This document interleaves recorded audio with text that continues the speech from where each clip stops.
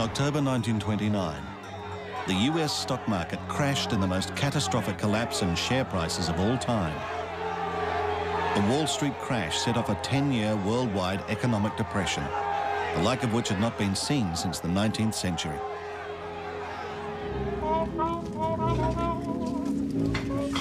In New Zealand, the effects were devastating. The security we had come to enjoy in the previous decade was shattered, and the Great Depression became a defining moment in our history. It destroyed deeply ingrained expectations about New Zealand as God's own country and left us with painful memories. I can remember going to the soup kitchen and getting soup, billies of soup, and I think through the church, there were places you could go to get food like bread and porridge and things like that. Dad was a good shot, so he shot pukekas, and we had pukeka soup and rabbit stew and all those kind of things. And unless you had the sixpence in your hand, you couldn't buy anything. Contrary to what most people believed, the root cause of the Depression was outside our government's control. New Zealand's economy was, as ever, dependent on trade, and the dramatic collapse of overseas prices for wool, meat, and dairy products ruined the economy. The warehouses of Britain, our chief market, filled with cheap products from other countries. Ours filled with products we couldn't sell. It's probably almost the worst we've ever had as a society, as an economy. Unemployment was enormous. Soon after the Depression hit, our new Prime Minister, the uninspiring George Forbes, threw in the towel. A coalition was formed. Forbes remained Prime Minister, but Gordon Coates was effectively back in charge. The coalition faced huge problems. The first was how to pay back all that money we had borrowed from British banks. The government called together all the political parties to help find a solution. The massive borrowing of the 1920s for public works and those mortgages for happy homes had left the country with huge debts. There was a very real danger that as the Depression squeezed Britain, its banks would call in the New Zealand loans. And the New Zealand government couldn't default because it depended on loans.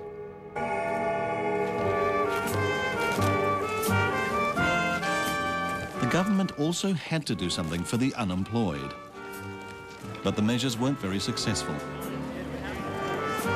When the Depression hit rock bottom in 1932, New Zealand's registered unemployment rate was 15%, far less than some other countries, but its social impact was felt everywhere.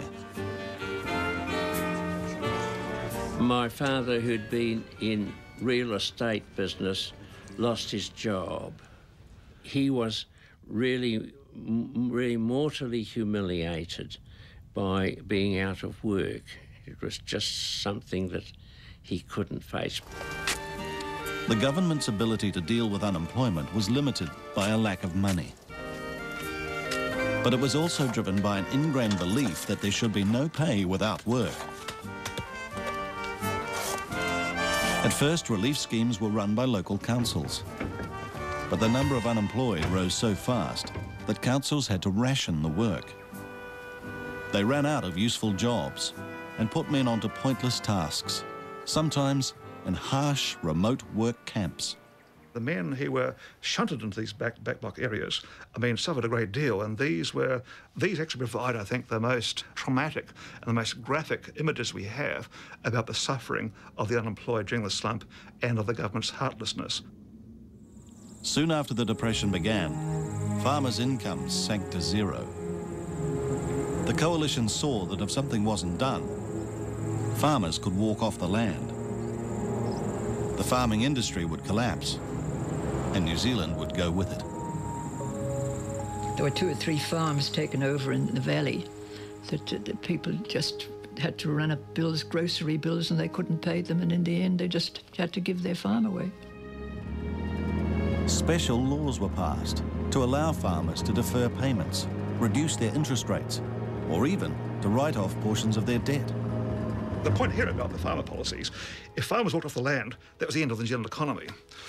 And that's why, apart from trying to service the overseas debt that it had incurred in the 1920s, why it did its best to try to maintain farmers on the land, trying to protect them. The measures worked. New Zealand farms were saved. Production rose almost every year of the Depression, and costs fell. Only a few farmers walked off the land. The government tried to pay back what it could by cutting its own expenditure. The wages of all government employees were cut. So many men were laid off from the Public Works Department that it almost disappeared. Even the official cats kept to catch mice had to make sacrifices. The practice in those days was to have official cats in government departments. And if you're running a paper-based operation, you don't want mice running all over the place. And there was an official allowance of milk for public service cats. And one of the economy measures adopted by the government of the day was to halve the allowance for milk for public service cats. Back in the 20s, Coates had been part of a government that had helped workers into happy homes with cheap mortgages. Now, he stood by as the unemployed had their homes sold up by their creditors. Evictions were often brutal and humiliating, like this one in Auckland's Grey Lynn. And losing the security of our happy homes would affect us for generations. Lawrence Baldwin kept losing friends in the street. People were shifting all the time, you know. Streets with 8 or 10 houses empty all the time through the 30s. Yeah. Mum and Dad got together and they bought an old tent, poles. Dad got them out of the bush and we set to, and that was our home. We lived in a tent very often. We couldn't find a flat or a unit or anything like that. All different shapes, tents. Dad would put a wooden floor in them, so we were off the dampness. It was terrible. Yeah.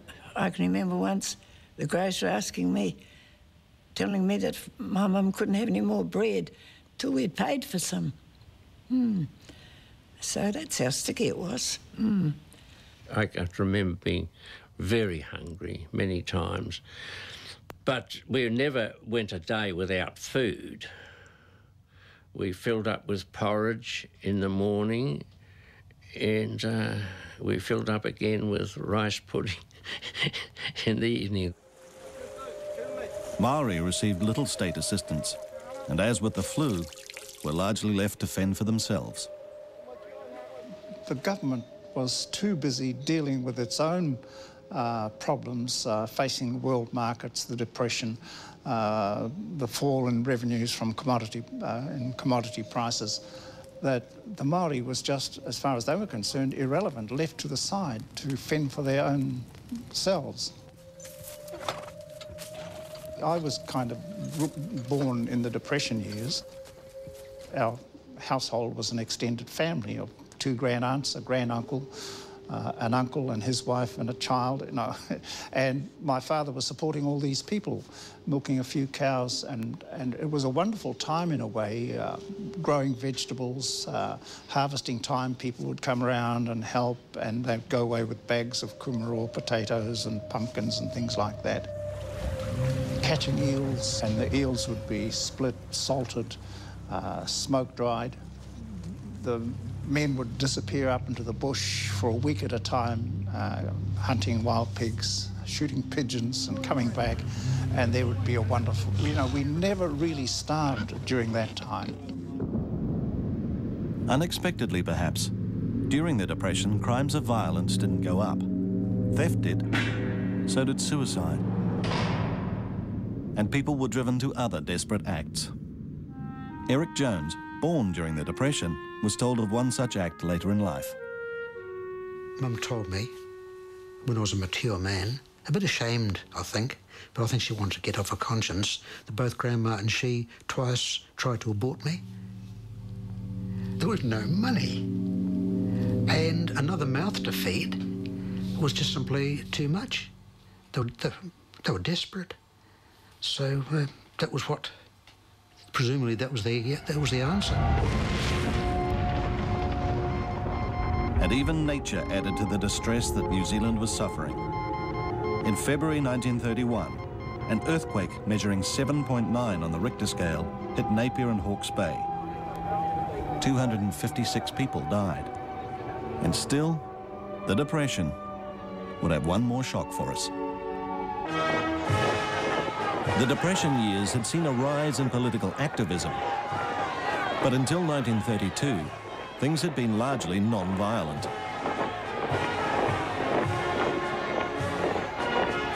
Then in the angry autumn of April and May of 1932, the despair of the unemployed turned to violence when rioting broke out in all the main centres. The first and most violent was in Auckland's Queen Street. An orderly protest against wage cuts became militant when it was joined by a group of relief workers.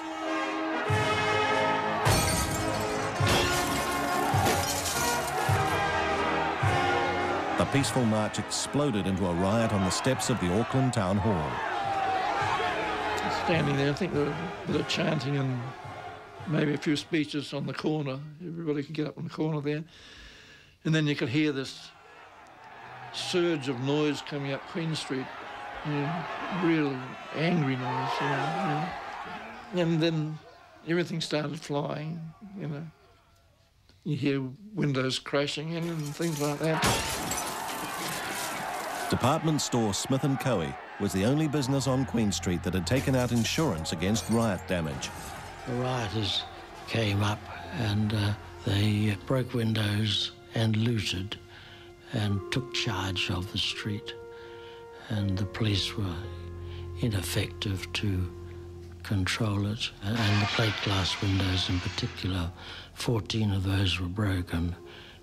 The country was appalled by the riots that conditions had deteriorated to the extent that a riot needed to take place. In Wellington, relief workers rioted on Lambton Quay after a march on Parliament to meet Gordon Coates had brought no results. The next day, 2,000 people who couldn't get into a union meeting waited for speakers to come out and address them. When they did, the speakers were pulled down by police. The crowd threw rocks, and the police charged them with batons. At the time, Ian Dixon was a student. I remember standing on the footpath in Willis Street in Wellington when, you know, one of these big angry parades was going on, and the police drew their batons and just started flying round, and it was all terribly ugly. And the temporary police, which are some of my own student colleagues that were doing the bashing, and that was very bad. Marg Jones' father was a communist who had spent 18 months in Russia. Her parents frequently took her on marches, and she has vivid memories of a protest at Palmerston North. The footpaths were crowded with people, and we were marching, and not many, about 200 people, I suppose, women and children. And we got nearly to the corner of the square, nearly to Broadway corner there, when from Cuba Street came these men on horses. Now, they were recruited, they were local farmers, so that, you know, there weren't horses that trained for this kind of crowd. And the horses lost it. And there was a lady there, she had a baby in her arms, and she was screaming. You see, she's holding the baby. The pushchair's on the footpath. She'd taken him out of the pushchair. And she lost the horse. She got a fright or something, and the baby rolled down into the gutter. Wasn't hurt, but she's screaming her head off, you see. And the man on the horse, I can still see that man's face. He'd be about 40, fair hair, had a helmet on thing on, and a baton thing in his hand. And he said, "Jesus Christ, they're all bloody women and children." But the day wasn't finished for 12-year-old Marg. Her mother tried to help a unionist, and Marg treasures the picture of Mum being bundled away by police. After the riots, the government tried to minimise political dissent by setting up work camps that were often in harsh and remote places. The camps were used very widely after particularly the Auckland riots, and it was often extremely unpleasant. You know, it was hard physical work, and not everybody was suited to it. I don't think people would tolerate it today, but in those days you just had no choice. Although many schemes were tough, some gave people a taste of adventure. One sent people gold mining. Len Moss remembers an unexpected benefit. When I became suddenly broke, we were sent over to the Wangapeka. That was supposed to be gold mining. I had a 303 at the time, and we used to go out shooting deer, and we'd take a rump off a deer, and we used to feed very well, as a matter of fact. I finished up getting enough gold for my wife's wedding ring. But the effect of the Depression was uneven. Some people could still have holidays at the beach.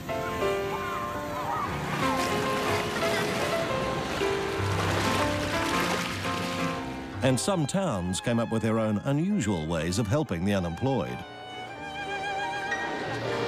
I ask you very confidentially, ain't he sweet? And this takes one back to wartime. Another case of a girl doing men's work. The Depression hadn't been bad for everyone. If you kept your job, you enjoyed the fact that prices for most things went down.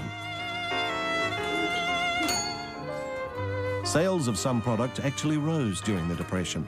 Electrical goods, cars, and electricity use in homes all went up.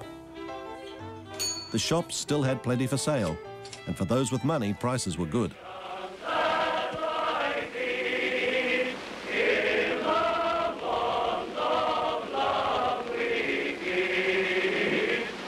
But the Depression was still hurting a lot of people, and they were looking for something to give them hope.